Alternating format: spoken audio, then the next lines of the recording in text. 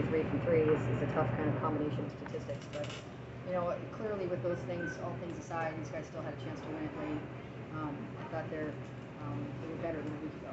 Their physical, with their execution offensively and their purpose on that end and concentration, and then on the defensive end, we're more connected. So good progress. We know it's a long season and it's important to keep getting better. And I thought we got better from a week ago. They seem to want to mix it up with the shoving and the elbowing at times, just making it physical. Did they really set the tone for how the game was played out? That and the officiating.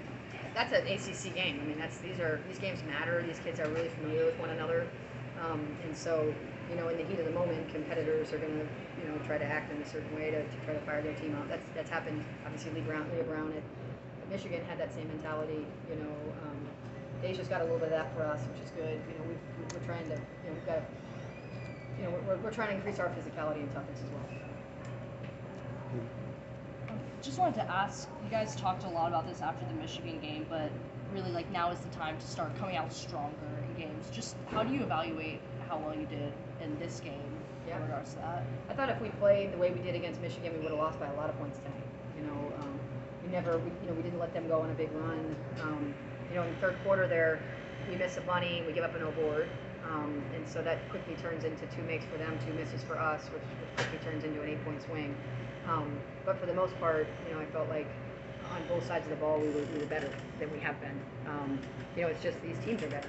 Florida State's a really good basketball team, and so is Virginia Tech, and then so is Miami, and then so is Notre Dame. It's just kind of what this league's about. So, it's one game, and you don't want to drop them at home. Clearly, so we're all disappointed. But again, I can do stuff with the group that was playing tonight more than I can do with the group that played against Michigan. And you said you guys played better than you did against Michigan, but how do you move forward from a loss knowing that you did play better, but trying to continue to get better to turn that into a win? Yeah. Well, you don't, as I told these guys, you're not going to go undefeated in the ACC. I don't know the last time someone did that. I haven't been in the league very long, but I don't think, I'd bet a lot of money that no one's going to go undefeated this year either, and I think there'll be multiple losses. And so, it can't only be about results. It has to be about who you are and how you progress and how that drives you to the next opportunity. And so, I think we'll lose another one at some point. That's just kind of how that's going to go. But the gauntlet is what it is, and we have to take one at a time. And you had to win the ones at home. So that's part of the disappointment for us. I thought our crowd was excellent. They helped us as much as they could. To have no students and have that crowd shows the growth of what these guys have earned in terms of the crowd. How do you explain the second chance points? You've not given up more than 11 in any game, and then they have 37. Is that the physicality? Is that just how do you explain that? We aren't physical enough. There's no doubt about it. We're not big enough. We're not physical enough. We don't guard the ball well enough, so they go by us, which means we're now in rotation. We have to be better at guarding athletic guards on the perimeter, and we have to be more physical in the low post. Neither of those things we really have been. This particular group has been, in comparison to what they were last year. So they know that. I've told them that. They have to be better. But at the same time, it's one of the more physical teams that we play. Is that something did you think this team has in them to come up with? I think they should be better. I think we'll get better as it goes on. But you'll have to ask them. I think I think I'm from a small town in New Hampshire, man. No one pushes me around. That's just how it goes. That's how it goes, right? So I don't know, but they're here and available for that question as well.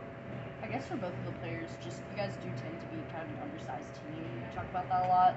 Just in a game like this, where, again, they're getting so many second chance points. What things do you have to do in terms of physicality to combat that? Specific things, if you can speak to that. Yeah, to combat size, we have to just have better positioning and more toughness. So that means in the low post, you're pushing out your girl that you're guarding on the rebound, and you're going to go get the ball, and that's just something that we're really focusing in on these next couple days. Can you talk about the way the game went? You got an intentional foul for diving on the floor. I didn't understand that, but just how the game was played. It was so physical, and have you played a game like that this season? Yeah, Coach said it best. The ACC is a tough league, and it's arguably the best league in the country.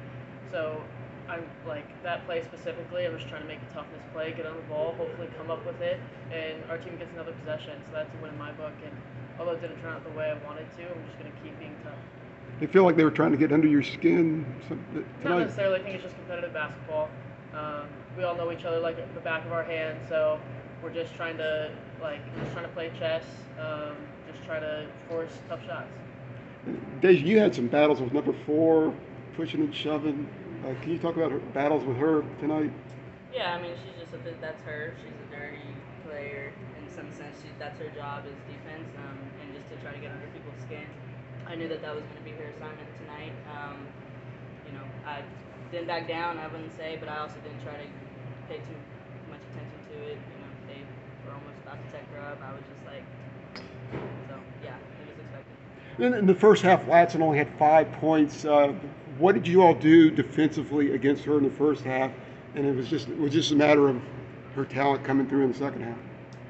Yeah, I think that she, in the first half that she got in the paint a little bit. I thought we guarded her pretty well in the perimeter, but once she did get in, I think we just allowed her to throw it up and just made sure that she saw bodies in the paint. I think she did. I thought she saw 2 or 3 bodies at a time when she was taking her shots. I think the second half, I don't think we guarded as well. I think that she was able to kind of get into the paint, make plays for herself, and she knocked down a few threes, I think. And yeah, in the second half. So I don't think we just guarded her. Question for whoever feels like answering. Mm-hmm. You guys are the last team in the conference to begin ACC play. How do you think that affects your first ACC game, and how will you use what you've learned in this first ACC game to succeed in the conference? I think this first game is just a stepping stone for us to get back in the gym and work on the things that we clearly need to work on based on the stats. So we're ready for the fight and we're coming. Question for Deja, just kind of going back to the second chance points. I mean, neither team was shooting particularly well, but FSU rebounded, I think, like close to 20 of their 45 misses. Did this become like frustrating at any point for you guys, just kind of defensively to see that? For sure, but I think it just came down to where it didn't matter enough, and it wasn't frustrating enough because we didn't really change it or just become more physical. I think it just came down to toughness and physicality, and especially in the second half, where we just weren't physical enough and it didn't matter enough. So that's something we'll definitely go through the practices next few days and definitely focus on. But yeah. How frustrating! I mean, I think you guys had 3 consecutive 3-point attempts that could have tied it and missed all 3, and it just seemed like you're a couple of threes away from turning it around. How frustrating is that when that sequence is happening? Very. For me personally, there was one that that was definitely could have been game changer, and I missed. So obviously that one's gonna sting with me. But yeah, we had a lot of opportunities as a team.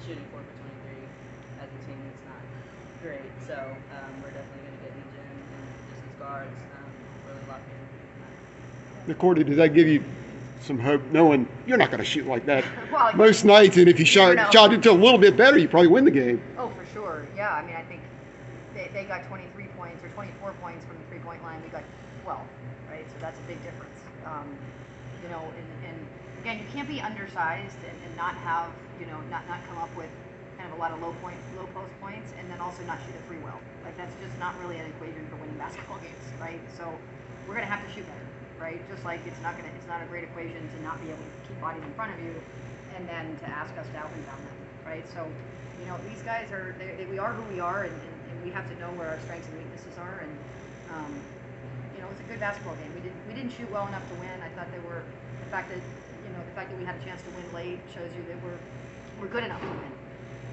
We didn't shoot well enough to do it, but we're good enough to win. A quick question on kind of the play at the end. It looked like 2, maybe 3 inbounds plays where you're kind of clearing out the right side for Deja to drive it in. Was that kind of always the plan, or was that maybe a result of the 3-point shooting not going the way you guys No, the wanted? first one, Eva got a 3 at the slot, and the second one, Deja had an ISO on the wing, and the third one, Toddy was going to have a baseline ISO. Okay. So we have all good players that we can set up in different ways. So, we had to keep mixing it up in that way. You good? Thanks, Will. Well, Thank thank you. you.